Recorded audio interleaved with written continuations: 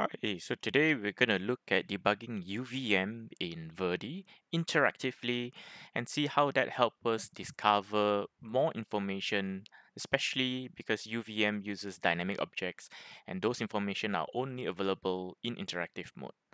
So let's start by taking an example from the VCS installation directory.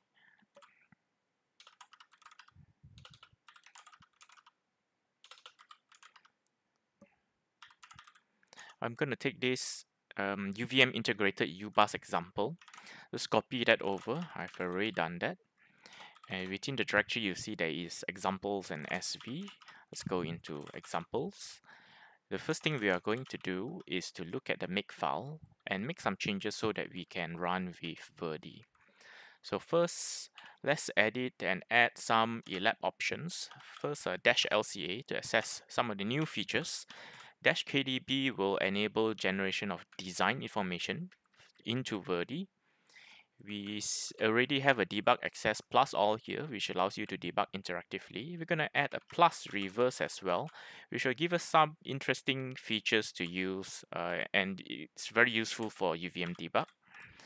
And then I'm just going to add a dash GUI to SimV so that I bring up the GUI.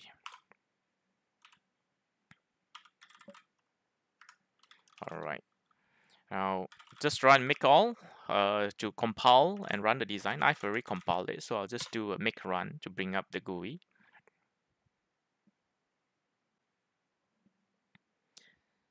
Okay, so the first thing you will note is that when you're running in interactive mode, at the bottom right, you will see there is a 0 nanosecond that is basically showing you that the simulator is active. So there are a few things that we'll do for setup before we continue. Even though we have the plus reverse with debug access, there's also another option here to make sure that we turn on the reverse debug. You will note that right now we have these blue icons here for next and step, but the reverse ones are still grayed out. So we'll come over here under interactive debug, expand that, and you have a subcategory reverse debug. We'll just check that to turn it on. When I click apply, you'll note that all now these purple back arrows are now enabled. The other interesting thing that we want to turn on is to under simulation tab, make sure you check this avoid stepping into UVM code for next and step command. So it will not step into the UVM framework and you'll just step into the code that you have written. So that's very useful. Okay. The next setup we'll do is you'll see there's a UVM icon here, and these are UVM specific debug windows. I'll just turn on all views. So you'll see there's a resource, factory, phase, sequence, and register, and these are all your UVM centric views. So let's start off with one of the common issues, null object access. So this is quite common when you're doing UVM and it's difficult to debug post-process, but in interactive this is very simple. And you see at time 0, no object has been created yet, so it's empty. Let's just run 1 nanosecond. And you see that we have had the objects created and they show up straight away. In the filter window, we're gonna change from all calls to get calls without set and click on filter. Now these are the problematic areas.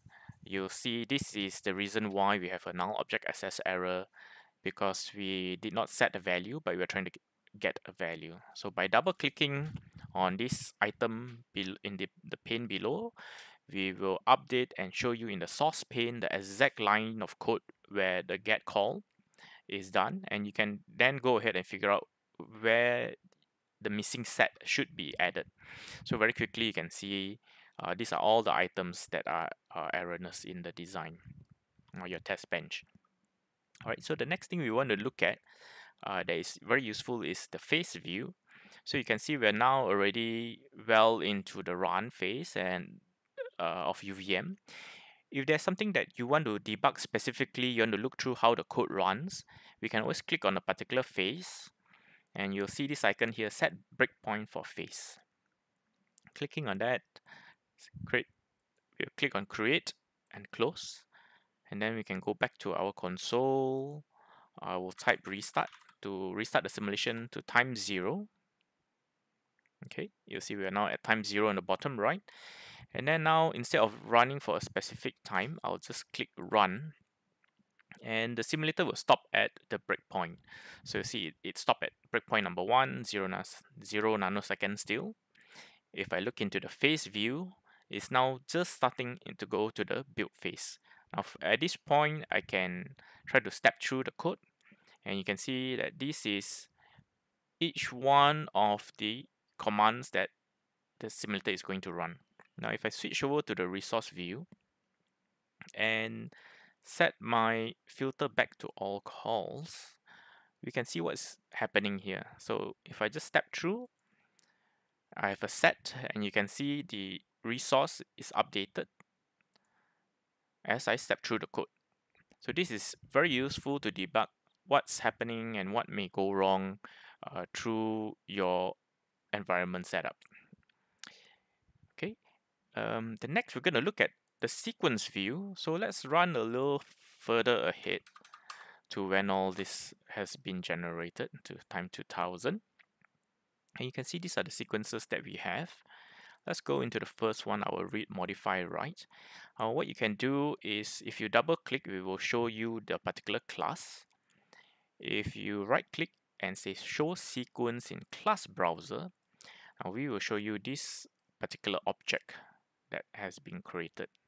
Okay, so you can see what's the start address, what's the transmit, and if I go down to the request item, you can see this is the actual packet that is going to get transmitted. This is a read transaction.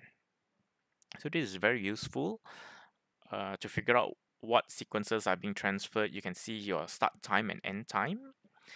And the other interesting debug option you have is if there is a value that you don't expect, and typically you need to trace back and figure out where this value is being set. So this is very easy with the interactive reverse debug turned on. What I can do now is to right click, and you see there is now a go to previous value assignment. So we're at now time 2000 nanosecond. When I click this, the simulation will actually run backwards in time, and we are now at 60 nanosecond, and this is the point where the value is going to be set.